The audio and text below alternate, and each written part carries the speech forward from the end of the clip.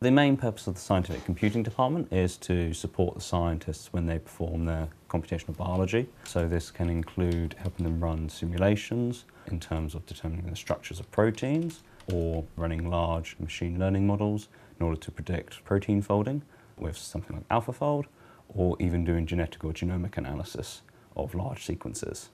The sort of data sets we're dealing with are extremely large, so they're tens of terabytes on scale. So we have our high performance computing or supercomputing clusters. That consists of 7,240 CPU cores and about 228 separate GPU cards. So they're far more powerful than your regular desktop computer, which wouldn't be able to run any of these models at all, even, let's say, a tenth of them. There's an old tradition in a lot of computer infrastructures of giving computers that people use personalities. The interactive computers that people want to connect to and log into, we gave names of famous computers from film. We have Hex and HAL and Max, and Hex is the amp-powered supercomputer from the Discworld series, and HAL is obviously from Kubrick's 2001. Hex and HAL are what we call logon servers. So they're big boxes with quad socket 224 CPUs. They act as both launch pads for cluster job. That's where people can submit their jobs to the cluster. The cluster, the high-performance computer cluster, is an array of 200, 250 individual nodes. They're controlled by Slurm, which is the queue manager.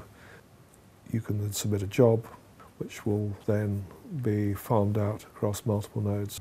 You could certainly describe a cluster as achieving its efficiency and speed much as the way a beehive does, and that there are thousands and thousands of individual workers all performing a task which adds together to make a greater sum.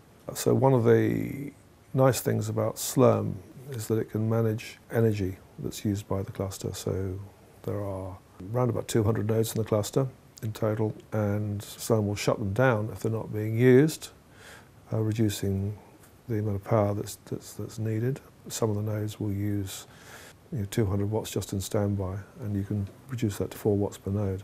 And this has saved about 10 tons of CO2 in the past 6 months, which is quite a change, and it saves money, of course. Everybody in the team will be contributing on a day-to-day basis to maintain the cluster, the central systems working. But we also will all have a number of projects which we're working on.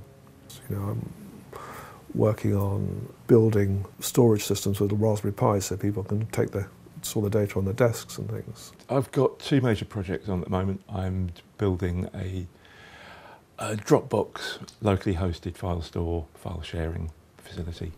We need more storage and more resilience and integration with the local authentication systems. The most surprising thing about my job, the fact that I actually have to think about cosmic rays. As as we've got the sun nearby, every now and again you have highly charged particles coming in. They can actually interfere with some of our computing hardware here and cause stuff like bit flipping or other things like that. I mean, we have petabytes and petabytes of data, so it's not really feasible to restore from backup. It's effectively impossible.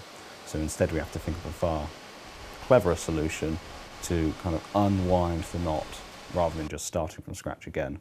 And that sort of very fine surgeon-like precision of fixing and rolling back failed transactions, for example, is another thing I really enjoy doing. I don't think I have a favourite part of the job.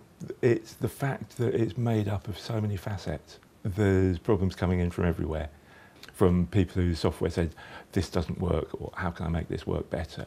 I have this monitoring bit for the cluster, and I'll notice that a particular user constantly has nodes that have issues, and I can raise the issue matter with them saying, do you know we have a problem here? Can I help you sort this one out? So the best thing about working at LMB is that I am never bored. There's always something to do, getting fresh hardware, new latest technology to go and experiment on and see how fast it goes. That's probably one of the best things. For me, as a trained computational chemist, I really enjoy sort of speaking with the scientists here, learning about their projects, and also seeing what I can do using my sort of knowledge and skills in terms of supercomputing things and my Linux abilities to really help them do that. We're very much allowed to get on and do our own thing in our own way. The philosophy that Jake had when I started was, if I've built it, I understand it better. We'll get boxes of servers, we'll get boxes of CPUs, boxes of RAM. We will build the system from bare bones. We will put the software that we see fit to do the job. We will do the networking and the cabling. So the main change in almost 20 years that I've been here has been the massive increase in use of scientific computing facilities, a 1,000-fold increase in the amount of data we have stored here, probably about 10,000 increase in the computer power that we have. We now find that about 40 to 50% of the work in the lab, the whole lab, all 4 divisions, is reliant on this facility. If you go and increase the scope of your question and you say how much of the LMB uses scientific computing, actually it's 100%, because not only do we provide the hardware platform for compute and data storage, we also provide the email services, we provide the system which allows a laptop anywhere in the building to be plugged into to work. We supply EduRAN.